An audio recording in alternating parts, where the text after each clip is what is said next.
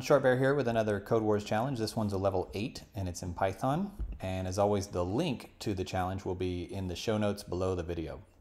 So feel free to code along. All right, so this one is called the Feast of Many Beasts. And so basically, you can read through the instructions here, but essentially each animal is going to bring a dish. So we're going to write a function called feast that takes in the animal's name, which is the beast parameter, and then the dish that they're bringing, which will be under the dish parameter. And so basically we're just checking to see if the first letter of the animal's name matches the first letter of the dish they're bringing.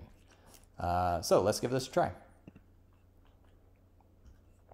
All right, so there's our feast function and there's our beast. This will be the name of the beast as well as the dish that they're bringing here.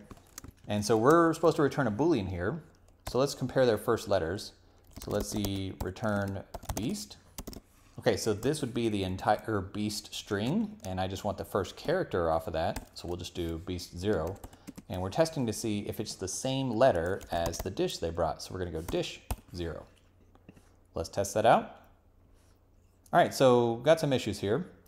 So let me scroll down here and look at the tests and kind of see what the issue is. Okay, so we have brown bear. This is interesting. So their name is going to have spaces here.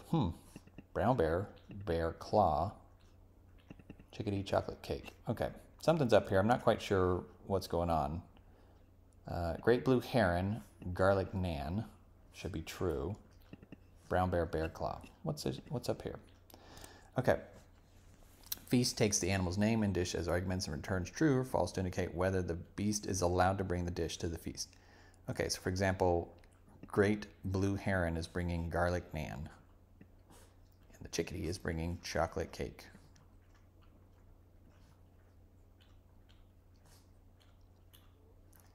Dish must start and end with the same letters. Okay. All right. So we're testing if they start with the same letters and they need to end with the same letters as well. So heron, nan. All right, so it's good to read the instructions there. Okay, so we have two clauses here. Basically what we do here is if these two are not the same, we can just return false. And then let's test the last letters as well. So we're kind of doing this in two goes.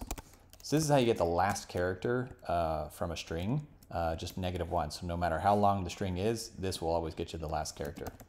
And so we're testing to see, if the dish last letter is also the same. So here we're testing the first letters, and if that does not work, we're just gonna go ahead and return false and be done.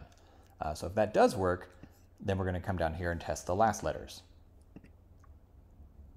Okay, so that one does work, and we'll do the full submission here. And second time's a charm.